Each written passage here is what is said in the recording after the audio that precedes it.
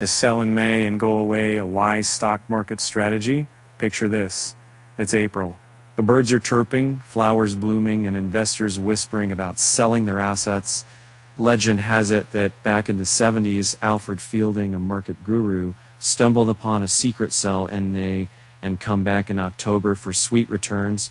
And the strategy goes like this. As winter bids adieu and May knocks on the door, investors bid farewell to their stocks, taking advantage of the May market madness. Now, they then sit back, relax, sip on some lemonade, and wait patiently until October to rekindle their stock romance.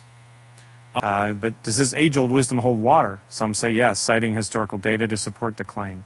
The S&P 500, for example, has shown less than impressive performance during the summer, with May exhibiting an average return of a measly 0.18%.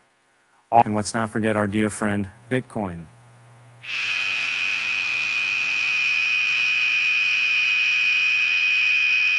While it's had its fair share of May woes, the cryptocurrency market doesn't seem too keen on following the traditional side in May strategy.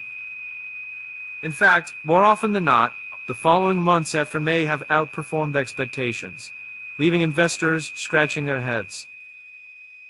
And so what's the verdict? Financial experts suggest treading cautiously. While sell in May and go away may have its moments of glory, it's not a one-size-fits-all solution. The move are unpredictable beasts, sometimes dancing to their own tune, regardless of historical trends.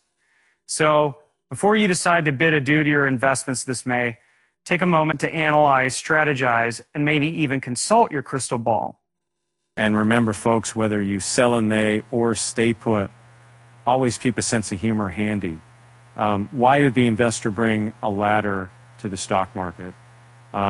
Because they heard the market was reaching new heights.